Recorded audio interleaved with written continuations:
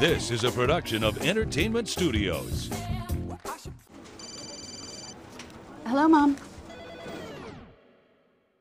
Amanda's mom's appointment just got rescheduled for today. Amanda needs right at home.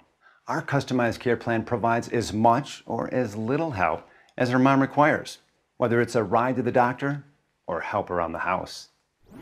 Oh, of course. Tom, I am really sorry. I've got to go. Look, call right at home. Get the right care right at home. The following message is brought to you by Mesobook.com. People who have been diagnosed with mesothelioma have many questions. How did I get this disease? What are my treatment options? How will this affect my loved ones? You need answers, which is why we offer a free book written by medical professionals who have treated mesothelioma. Call toll-free at 1-800-777-1366 or go to Mesobook.com.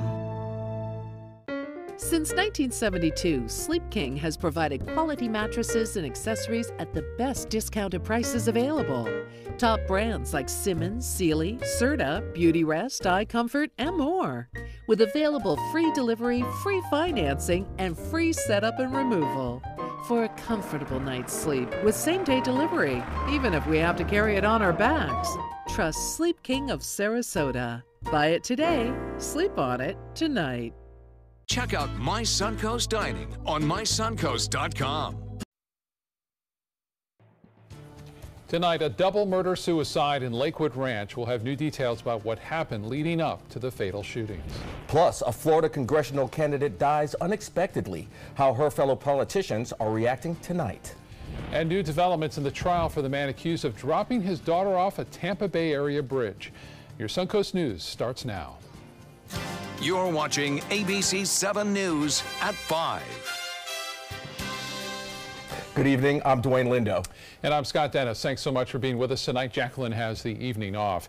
Topping our news this evening, 3 people are dead after sheriff's investigators say a domestic dispute ends in a double murder-suicide. It happened in Lakewood Ranch about 10 p.m. last night. Deputies say 53-year-old James Bennett and his 35-year-old wife, Sylvana, started to argue in a room in their house. Soon after, James's mother, 76-year-old Carla Bennett, heard gunshots. Carla told deputies she went into that room and found Sylvana and James dead before he pulled the gun on himself. James also shot his stepdaughter, 16-year-old Andrea Barberena Rojas. She was a Lakewood Ranch high school student. Carla was able to escape the house with 2-year-old Caitlin Bennett before calling the police. We'll have more details from law enforcement coming up at 6. And as we mentioned, one of the victims was a Lakewood Ranch high school student. This is something that is not only affecting the Lakewood Ranch community, but also the high school where Andrea Barberena Rojas attended. ABC 7's Rick Adams joins us live with more on that side of the story. Rick? Yeah, guys, this is just a horrible tragedy that happened here. Right down the road, under a mile from here, is the high school. This double murder-suicide that took the life of Andrea Barberena Rojas and her mom has shocked everybody. Parents and students can't believe this happened to people right in their community.